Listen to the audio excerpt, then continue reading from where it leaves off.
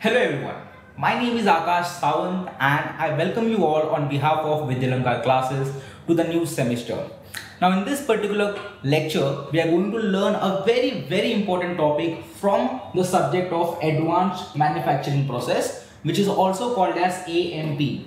This subject is very important from the perspective of third year diploma branch for the mechanical students, right? So let us understand a very important topic from the subject, which is AJM, which is also called as abrasive jet machining, right? Now to understand this particular topic, let us look at the components of the machine first. So the components are very simple. We have a hopper in which some amount of abrasive particles are stored.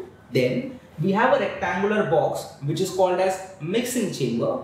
Then we have a pipeline through which we supply high pressurized gases. There is a pressure gauge and a regulator to regulate certain parameters of this gas. Then we have an outlet pipe which is then connected to a nozzle, and this nozzle is kept directly above the workpiece on which machining has to be done. Now let's understand what do you mean by abrasive jet machining. Abrasive jet machining is a machining process in which material is removed from the surface of the workpiece with the help of certain abrasive particles. Now, what do you mean by abrasive particles? These are certain very tiny small particles, sand-like structure with a diameter up to 0.025 mm. These materials are made up of sometimes silicon carbide or nitrate. Now, let us understand how this particular machine functions.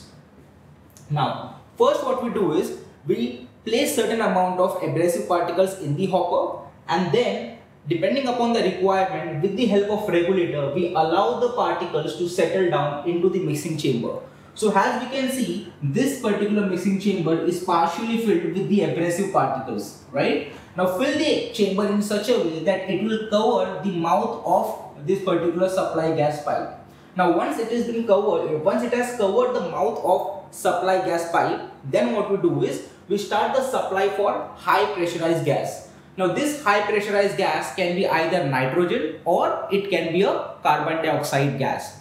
Now depending upon the required pressure, we'll control the regulator and allow the high pressurized gas to enter into the mixing chamber. Now once the gas starts entering, it will get mixed with this particular abrasive particles and create a mixture of abrasive particles and high pressurized gas. In order to increase the amount of abrasive particles in the gas supply, what we use is a vibrator. As we start increasing the amplitude of vibrator, more and more amount of abrasive particles starts getting mixed with the gases. Now this mixture of high pressurized gas and the abrasive particle is then taken out into the outer pipe which is directly connected to the nozzle.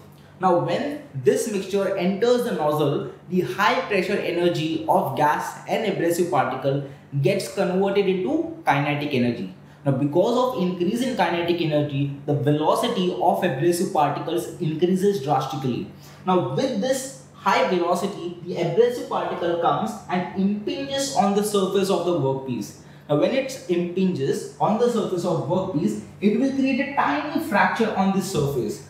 Now this fracture will keep on increasing with the repeated process or repeated hammering with the abrasive particles, and eventually the material from the surface of workpiece will be removed. The removed material and the used abrasive particles are then again carried away with the high pressurized gas so that the new surface of the workpiece is exposed and the machining can be repeated. So students, this was the working of abrasive jet machining, a very important topic from the exam point of view. We are going to start this particular subject in Vidyalankar classes. So I recommend all of you to join us at your nearby centers. Thank you.